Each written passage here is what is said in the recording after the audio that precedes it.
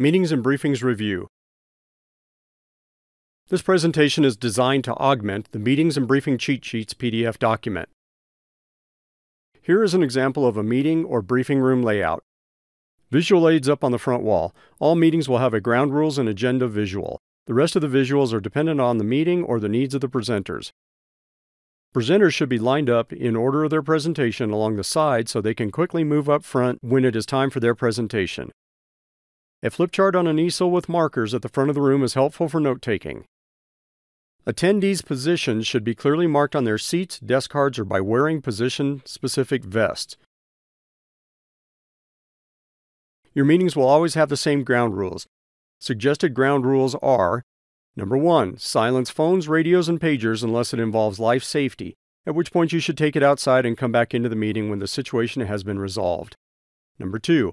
No text messages or emails, again unless it involves life safety, at which point take it outside and come back when the situation has been resolved. Number 3. No sidebar conversations. Number 4. Stick to the agenda. Number 5. Presenters should be lined up off to the side in order of their presentation so they can quickly get to the front. The planning section chief usually runs the meetings and will introduce them by name or position. The presenter needs to be up front with the visual aids facing the audience and must speak loud and clearly so that everyone in the meeting can hear. Number 6. Hold all questions, comments, and concerns until after the meeting. The only exception to this is the Command and General Staff meeting. Questions and concerns must be addressed in this meeting so every team member is on the same page. And finally, number 7. Maintain COVID protocol if applicable. The incident's initial response is captured in the stem of the planning P and begins when the incident occurs. After notification, the team responds, conducting an assessment while en route and upon arrival. The ICS4ICS incident briefing contains overview information about the incident and is used as a briefing tool.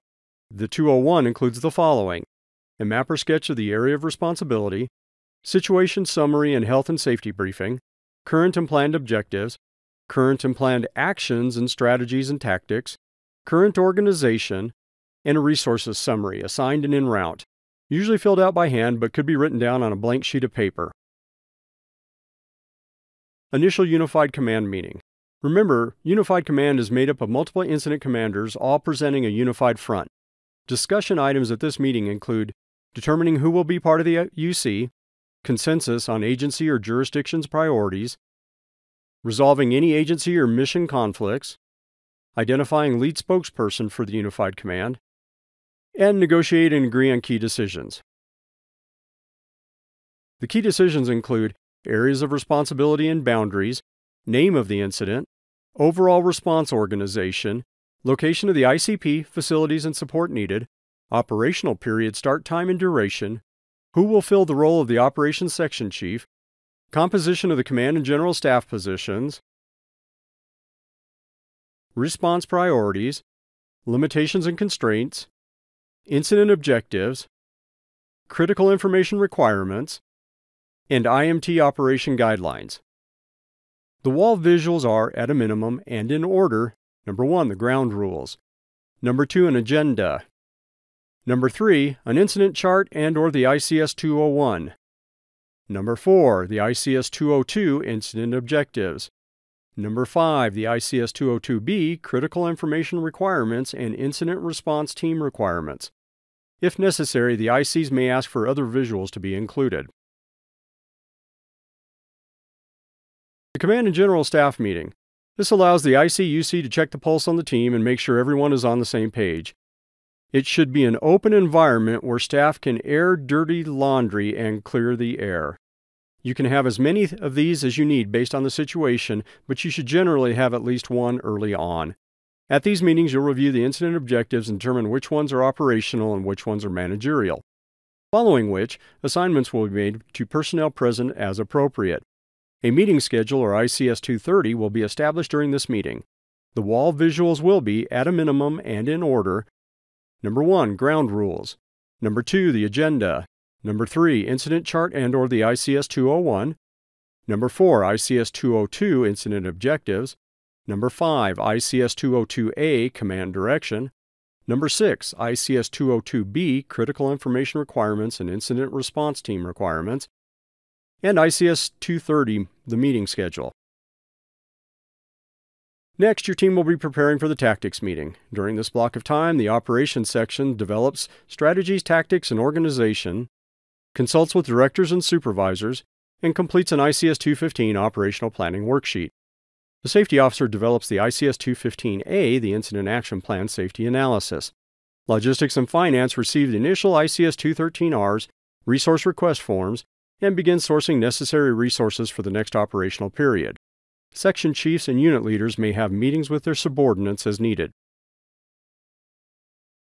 In the tactics meeting, key players review the proposed tactics developed by the operations section and conducts planning for resource assignments. The operations section chief leads the tactics meeting, and key participants include the logistics section chief, safety officer, a planning representative, and other invitees. Please note, the incident commander or unified command does not attend this meeting. During this block of time, the team collaborates to identify support needs and assign specific resources to accomplish the plan. Specifically, the operations section chief refines the strategies, tactics, and organization and draft resource requests, or ICS213RRs. The logistics section chief begins ordering resources for the next operational period. Finance verifies financial support is available for the resources being ordered. The operations section chief provides an update on current operations activities. The planning section chief reviews incident objectives and priorities. Incident command or unified command verifies the incident objectives and priorities are still valid and achievable. The operations section chief reviews the proposed operations plan. Safety reviews the hazards and mitigations for the activities of the operations plan and then reviews the safety plan. The logistics section chief confirms communications, medical, and supply approval. Finance and administration verifies a proposed plan fits within the budget. The PIO provides a public information plan. The LOFR confirms any interagency issues are being addressed. Finally, the point comes where the planning section chief goes around the room asking each member of the command and general staff if they support the plan. Each member responds, "I support the plan." After command and general staff affirms their support of the plan, the planning section chief asks the IC or UC if she or he approves the plan. Once she or he approves the plan, he or she might make some closing remarks. The planning section chief then ends the meeting by reminding command and general staff the documentation they were responsible for in building the incident action plan and gives them a deadline as to when said documentation is due. Before closing the meeting, the planning section chief reminds participants of the meeting schedule. So, the desired outcome of this meeting is all command and general staff affirming their support of the plan, culminating in the IC or UC approving the plan. This is the final push to put the incident action plan together as a product. Everyone who has forms or information to be included in the IAP must get it to the planning section so they can assemble the plan, check it for accuracy, and obtain approval from the incident command or unified command. Then the planning section disseminates the plan by making as many copies as needed and getting them to all in a supervisory position. Quick side note to remind you that forms need information from multiple people in sections. In this case, the ICS204 work assignment requires input from command, operations, resource unit leader, logistics, and the 204 optionally contains information from safety officer, finance, public information officer, and liaison officer.